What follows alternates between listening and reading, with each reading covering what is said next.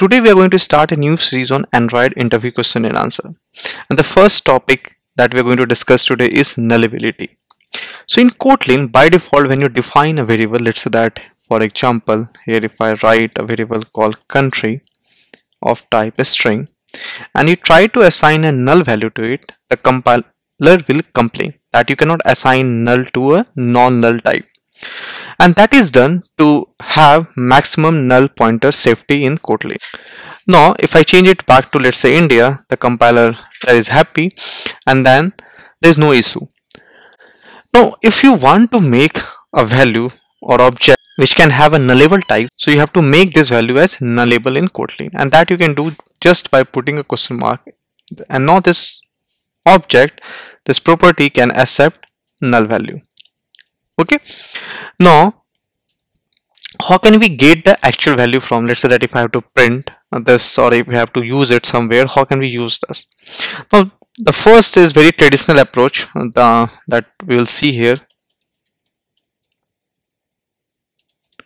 and that is like we can compare that if country is not equals to null,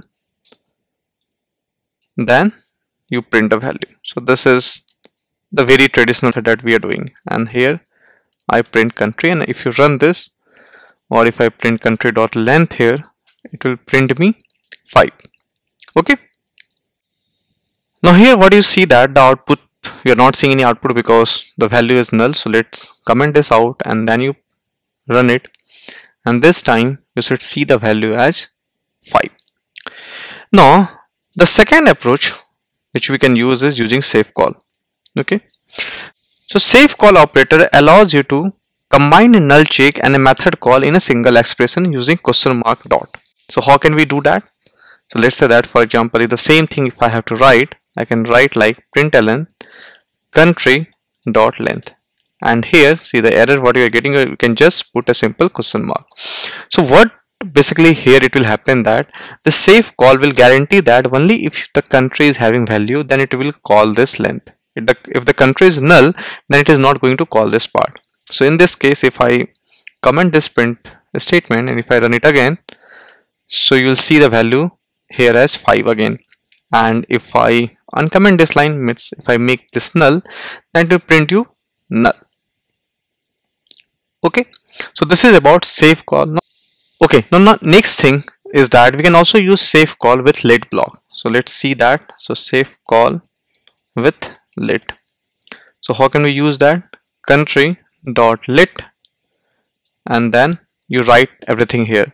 So if you see here, this is still showing that it is nullable. So what we can do, we can just put a question mark here. Okay, and now inside this block you can do whatever you want. So this block will only execute when the country is having some value. So in this case the country is having India. So let's say if I comment this line and if I run it again, so I will be getting the output as 5. Okay, and if I uncomment this line, means now the country is null, in this case I will not be having any output. Okay, because this block is not getting executed. Now let's see the next thing, that is the Elvis operator. So Elvis operator you can use when you want to provide some default value when your actual object is null.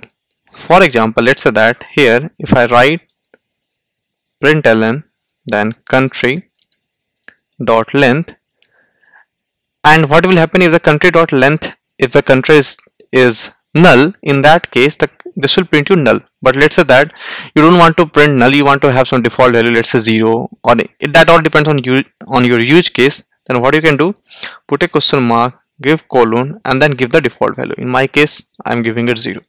So now if you run this, let me just again comment this block so that I can always have one print statement. So this time it will give me the output as 5. Okay, and if I make this as null, then this time it will give me the output as 0, not null. So this Elvis operator is very much related to your use case. If you don't want default value, no need of using Elvis operator. Now let's see the last one, not null assertion operator. So the last one is not null assertion operator, basically denoted by double exclamatory symbol. So this, we should use it as less as possible, because the problem using this not null assertion operator is that it will throw you a null pointer exception if the nullable types is having a null value. For example, let me comment this now and use a println, then country dot length. Okay, now right now if you see, I have commented this country equals to null, so this time it will give me a print statement of value as 5.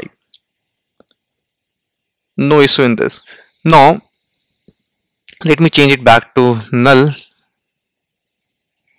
and this time if you run the application again, then the compiler will give you a runtime exception to a null pointer exception. So that's all about the nullable types in Kotlin. So that's all for today's video. Hope you have enjoyed this new series on Android interview question and answer. I will be adding more and more video to it. So if you have not subscribed the channel, then please do subscribe it. Thank you. Thanks for watching.